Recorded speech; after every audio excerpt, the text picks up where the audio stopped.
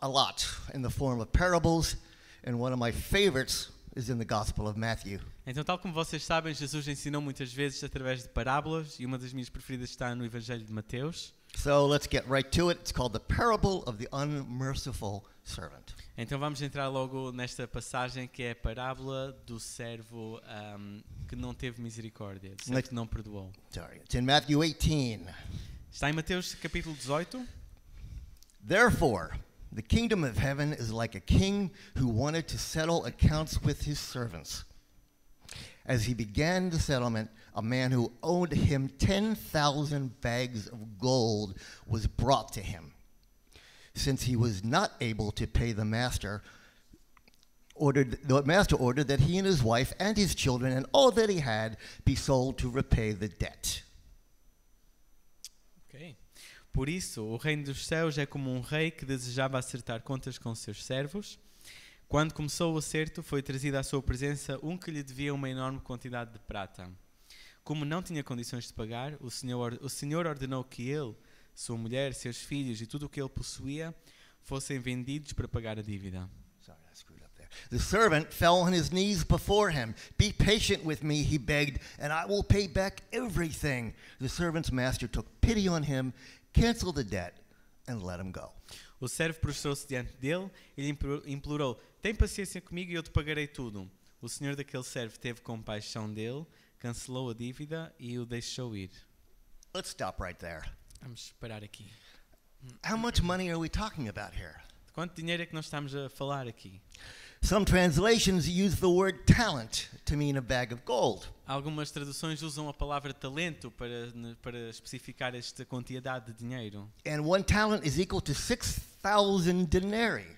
E um talento equivale a 6.000 denários. And one denarius is the pay for one day's work. E um denário é equivalente ao pagamento de um dia de serviço de trabalho. Therefore, when we do the math, therefore, to work off the debt, the servant would have to work 7 days a week for, put that big number up there, Sophia, please.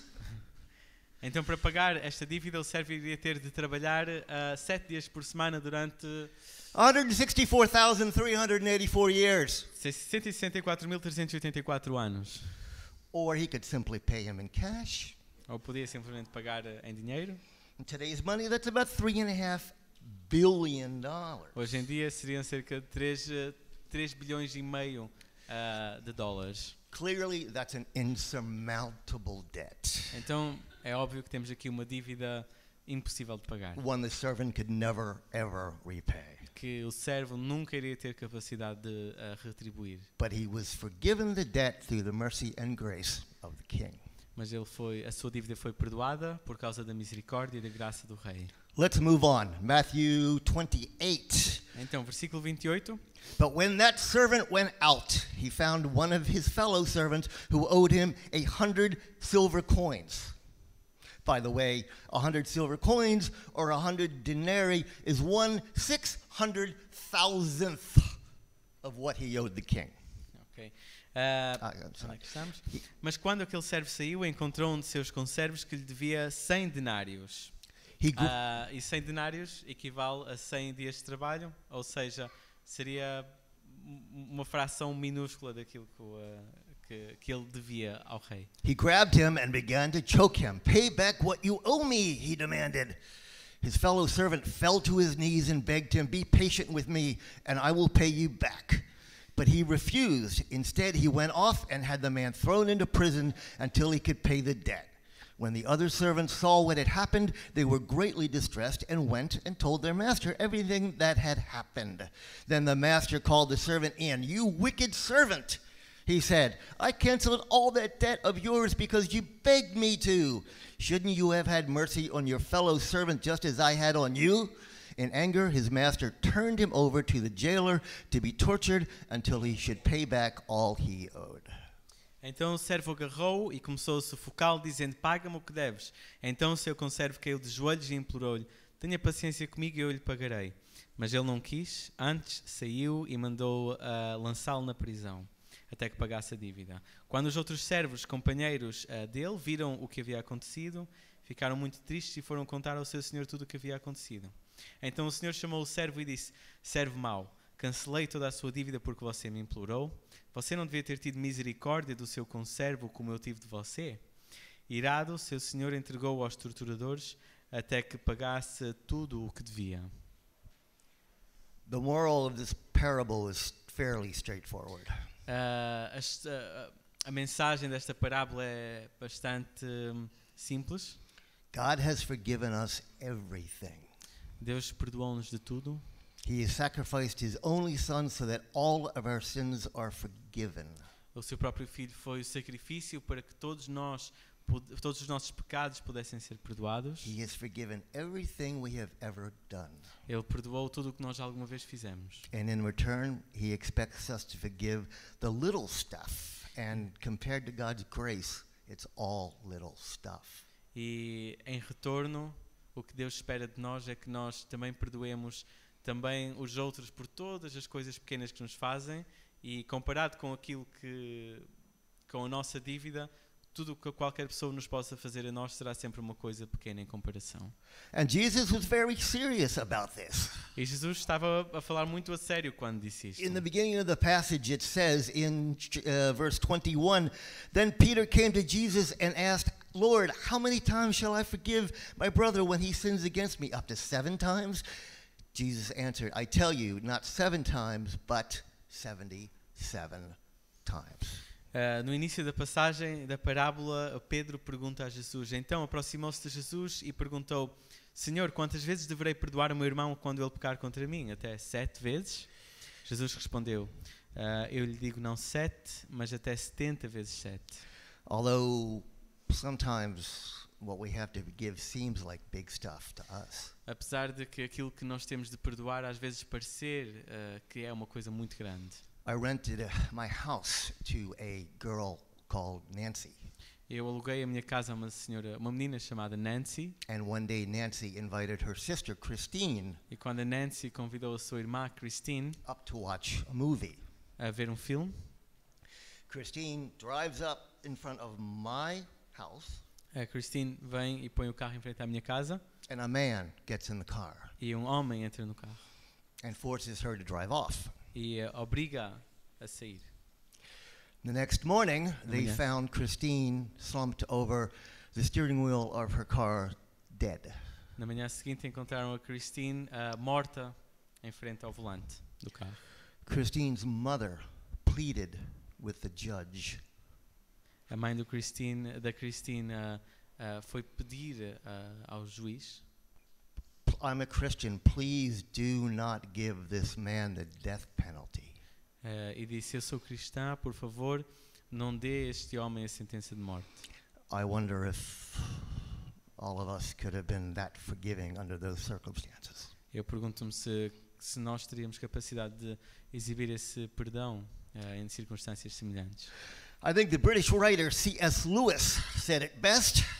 O escritor inglês C.S. Lewis disse deste modo: To be a Christian means to forgive the inexcusable because God has forgiven the inexcusable in you. Ele diz que ser cristão é perdoar aquilo que é imperdoável, porque Deus perdoou-nos quando éramos imperdoáveis. Sounds like a great way to end this sermon, doesn't it? Parece quase uma forma muito boa de terminar logo este sermão aqui, esta pregação. But sorry, we're not there yet. Mas ainda não chegamos lá. To better understand forgiveness, we need to look at the end of the parable. Para compreender melhor o perdão, nós precisamos de ver o final da parábola. Matthew 18:35. This is how my heavenly Father will treat each of you unless you forgive your brother from your heart.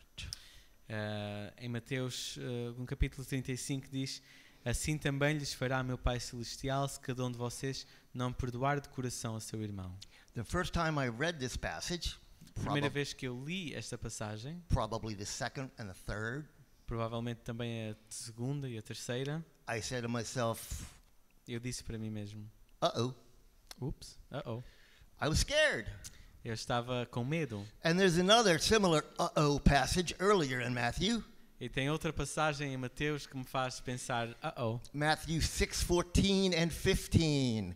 For if you forgive other people when they sin against you, your heavenly Father will also forgive you. But if you do not forgive others their sins, your Father will not forgive your sins. No capítulo 6 de Mateus, Jesus diz: pois se perdoarem as ofensas uns dos outros, o Pai Celestial também lhes perdoará. Mas se não perdoarem uns aos outros, o Pai Celestial não lhes perdoará as ofensas. Wait a minute. I thought that God forgave my sins. Então, espera aí, eu pensei que Deus perdoava os meus pecados. Isn't that the gospel message? Isso não é a mensagem do Evangelho? And Les said it last week. Our sins will be remembered no more. O Les disse a semana passada que os nossos pecados não seriam mais lembrados. And Les probably knows more about the Bible than I know about my own birth certificate. E o Les provavelmente sabe mais sobre a Bíblia do que eu sei da minha própria certidão de nascimento. Isn't this a direct contradiction to everything we've been taught about the resurrection during our Christian life? Isto não parece quase uma contradição daquilo que nós ouvimos sobre a ressurreição de Jesus na nossa vida cristã? No, it's not. Não, não é. There are no contradictions in the Bible. Não há contradições na Bíblia. We simply have to understand the context. Nós temos simplesmente de compreender o contexto. We're talking about two different kinds, two levels of forgiveness here. Nós estamos aqui a falar dois tipos diferentes, dois níveis de perdão. One is eternal forgiveness. Um destes perdões é o perdão eterno, Washing away our sins with the blood of Jesus to allow us entry into the kingdom of heaven, even though we fall short. que limpa os nossos pecados através do sangue de Jesus para podermos entrar no reino dos céus, apesar de nós não merecermos. Only God can do that, Apenas Deus pode fazer isso. and He does. E Ele faz. So relax. Então, calma. If you believe in your heart that Jesus is the Messiah, the Son of God, and you repent by turning to God and away from sin, your passport is stamped. Se tu acreditas em Jesus como Filho de Deus e te arrependeres dos teus pecados e te virares para Ele, então podes estar descansado porque... como é que tu disseste, Wayne? How did you say that? Sorry? Ok, tens o teu passaporte para o reino dos céus selado, carimbado. Your sins are forgiven. Os teus pecados estão perdoados. But there's another level of forgiveness down here, the kind which mends relationships. Então, mas há outro tipo de perdão, há outro tipo de perdão aqui em baixo que é o tipo de perdão que resolve todos os relacionamentos. And a lack of forgiveness can break them. E a falta de perdão pode destruir isso. In his letter to the Ephesians, Paul writes in chapter 4, verse 32, "Be kind and compassionate to one another, forgiving each other, just as in Christ God forgave you." Efésios 4, no final. Onde é que está? Ok. 4, versículo 32 diz: sede bondosos e compassivos uns com os outros, perdoando-vos uns aos outros, tal como Cristo em Deus vos perdoou. Tal como Deus em Cristo vos perdoou. Paul is saying that if you don't forgive one another, then God won't forgive you on the same level, in the same way. Ou seja, o que Paulo está a dizer é que se nós não nos perdoarmos uns aos outros do mesmo modo, Deus também não nos vai perdoar a esse nível. Jesus taught us to pray like this: forgive us our debts as we also, in the same way, forgive our debtors. Então, Jesus ensinou-nos a orar para nós, quando pedimos a Deus que perdoe as nossas dívidas, diz que nos perdoe a nós tal como nós perdoamos aos outros. And the result of not being forgiven by God in that way is a broken relationship with Him. E o resultado de não perdoar é não ser perdoado por Deus nesse nível também. E perder o relacionamento com Ele. The prophet Isaiah warned us O profeta Isaías, ele avisou-nos about the consequences of a damaged relationship with God through sin. das consequências de um relacionamento destroçado entre nós e Deus através do pecado. Surely the arm of the Lord, Isaiah 59, verse 1 and 2. Surely the arm of the Lord is not too short to save, nor his ear too dull to hear. But your iniquities have separated you from your God. Your sins have hidden his face from you, so that he will not hear. Ou seja, Isaías 59, 1 a 2 diz: Vejam, o braço do Senhor não está tão encolhido que não possa salvar, e o seu ouvido tão surdo que não possa ouvir. Mas as vossas maldades separaram-vos do vosso Deus. Os vossos pecados esconderam-vos do rosto dele, e por isso ele não vos ouvirá. God choosing not to hear our cries is a frightening thought, isn't it? Deus a escolher não ouvir o nosso clamor é algo assustador. And forgiving others can maintain that open relationship with God. Mas perdoar aos outros mantém esse relacionamento aberto com Deus. We should be able to approach God confidently. Para nós termos capacidade de nos aproximar de Deus com ousadia, com confiança. Jesus tells us in the Gospel of Mark 11:25, and when you stand praying, if you hold anything against anyone, forgive him, so that your Father in heaven may forgive you your sins. No Evangelho de Marcos, Jesus diz: e quando estiverem orando, se tiverem alguma coisa contra alguém, perdoem-no, para que também o Pai Celestial vos perdoe os vossos pecados. Moral of the story, forgive others. Moral da história, vamos perdoar os outros. Consequences are not good. As consequências não são boas. An unforgiving attitude makes you a prisoner of your past. Uma atitude de não perdoar torna-te prisioneiro do teu passado. It gives you the all-pervasive disease of bitterness. Faz com que tu contraias a doença que te destrói por dentro, que é a amargura. It opens the door for Satan. Abre a porta para Satanás. And it alienates you from and robs you of the full, rich fellowship that God desires to have with you. E afasta-te da comunhão preciosa que Deus quer que tenhas com Ele. I love this saying, although it doesn't translate effectively to Portuguese. Forgiveness sets the prisoner free. Little did I know the prisoner was me. Há uma expressão que diz que o perdão ele liberta o prisioneiro, mas mal sabia eu que o prisioneiro era eu. See? Motivational speakers will give you a different perspective about forgiveness, but it's a very similar idea. As palestras no mundo de motivação vão dar-vos uma ideia diferente sobre o perdão, mas vai ser semelhante, talvez. Holding a grudge or not forgiving someone guardar rancor ou não perdoar alguém is like letting someone live rent-free in your head. é como deixar alguém viver na tua cabeça sem sequer pagar renda. They don't pay rent, Eles não pagam renda, clean the dishes, não lavam a louça, take out the rubbish, não levam lixo, or do anything to make your headspace better by being there. nem fazem nada para melhorar o teu espaço mental estando lá. So why would we choose to do that? Então por que é que os deixaríamos viver lá dentro? So, from every angle we've looked at, forgiveness good, not forgiving bad. Então de qualquer ângulo que possamos olhar para as coisas, perdoar é bom, não perdoar é mau. But it's not easy, Mas is it? não é fácil, pois não? C.S. Lewis again. Everyone thinks forgiveness is a lovely idea until he has something to forgive. O C.S. Lewis escreve, toda a gente acha que o perdão é uma coisa muito bonita até ter alguma coisa para perdoar. Maybe it's a little easier when you realize that the people who have sinned against you, whom we may not want to forgive, are still accountable to God. Se calhar é mais fácil quando pensamos que as pessoas que poderão ter pecado para nós, contra nós, que nós temos de perdoar, elas vão ter de prestar contas a Deus. To be able to forgive someone is liberating. Conseguir perdoar alguém é algo que é libertador. It's a great feeling. É um sentimento muito bom. It puts us back on track with God. Coloca-nos de volta no caminho de Deus. And maybe best of all, by forgiving someone, you know you're saved.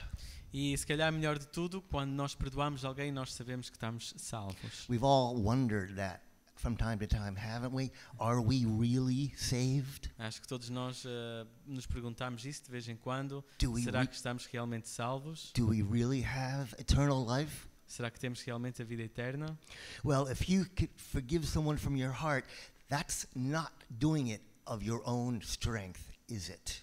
Então, mas se tu perdoas alguém do fundo do teu coração, isso não é algo que tu faças da tua própria força, pois não? It's the strength of the Holy Spirit living in you. É o Espírito Santo que te dá força para fazer isso, que vive dentro de ti. The same Holy Spirit that was given to each of us when we turned our life over to O Christ. mesmo Espírito Santo que vive dentro de nós a partir do momento que nós entregamos a nossa vida a Cristo. It is God's intent to treat every person on earth with grace as if they had never sinned before. O objetivo de Deus é poder tratar a todos com a sua graça, tal como se nunca tivessem pecado. It's time we extend the courtesy.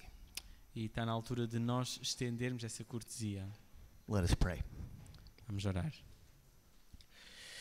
Dear Heavenly Father, Querido Pai Celestial, there are a lot of empty spaces in our heart. há muitos lugares vazios no nosso coração. Please fill them with the Holy Spirit. Por favor, enche-os com o Teu Espírito Santo. Fill them so that we can feel forgiveness, kindness, gentleness, just as second nature as we do breathing. Enche o nosso coração de forma a que nós possamos, de forma a que o perdão possa ser uma segunda natureza que vem de forma tão natural como respirar. Fill us so that we can approach you confidently, knowing that our cries will be heard. Enche-nos de modo que nós possamos aproximar-nos de Ti com confiança, sabendo que o nosso clamor será ouvido. Fill us so that we can have that fellowship, that special relationship with you that you want us to have. Enche-nos para que possamos ter essa comunhão, esse relacionamento especial, íntimo contigo que Tu queres que tenhamos. In the name of Jesus, we humbly pray. Nós oramos humildemente no nome de Jesus. Amen. Amém.